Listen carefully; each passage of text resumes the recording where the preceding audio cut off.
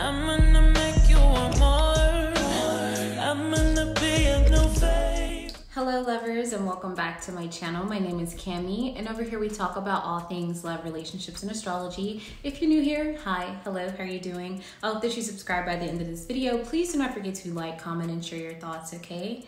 So today we're going to be talking about the love language of an Aquarius. I thought this is really important. I was actually inspired by Whitfield Inspires. I believe that's his YouTube channel name. I'll leave it below, but he talks about Virgo specifically. So if you're into that, if you're a Virgo, if you just like to hear more about Virgos, then go ahead and check out his channel, okay?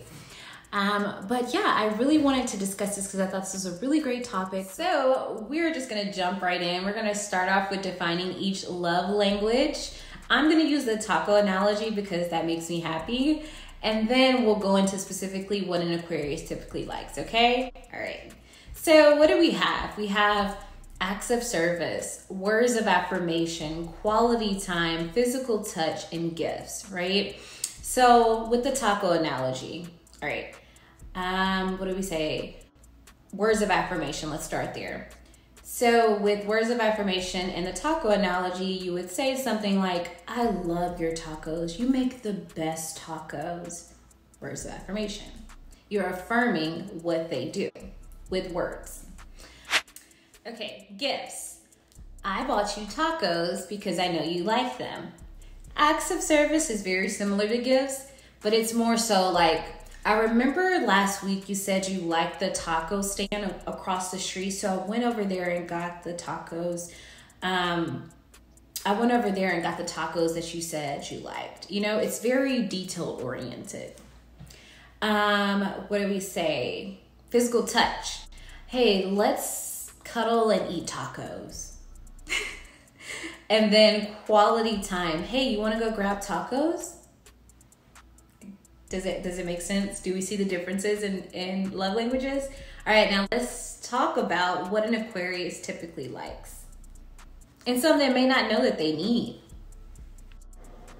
Okay, so this first one might shock an Aquarius a bit and even their lovers. So it took me a while to truly accept that this was a part of this love language was something that was really important to me, but it is.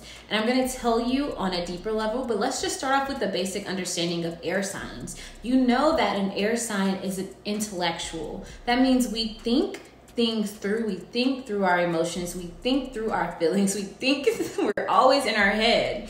So this is why this love language is so critical for our relationships, for social settings in general, for friendships, for ourselves, okay? Because we do this to ourselves. And this is words of affirmation. I'm gonna dig a little deeper because my understanding initially was like, oh, it's just somebody complimenting me. But it's not just that, it goes a little bit deeper. So let's go deeper. Okay, so understanding words of affirmation really means that there's a clear communication happening in the partnership. That means that they have an understanding or a sense of direction rather, of where they're going, what they're doing. There's an open and honest flow of communication. And I really respect that definition. And I respect the other one as well, but specifically having a key understanding of where you're going and what the relationship truly looks like, I think that's beautiful, okay? So affirming that along the way, like it doesn't have to necessarily mean that, you know, you're complimenting your partner. It could be that, or it could just be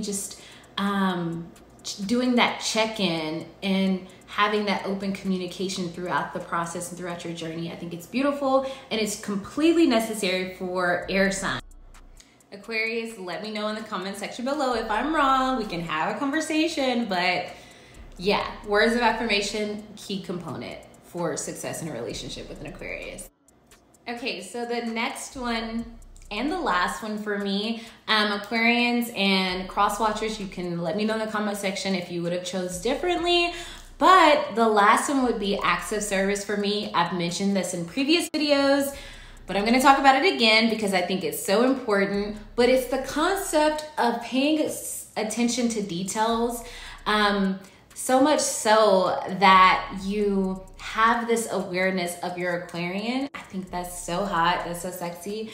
I think we appreciate details because we watch it as well. We're super analytical, so we notice the small things. So to have a partner that notices that as well, it's just like chef's kiss, you know? That's hot. I mean, I think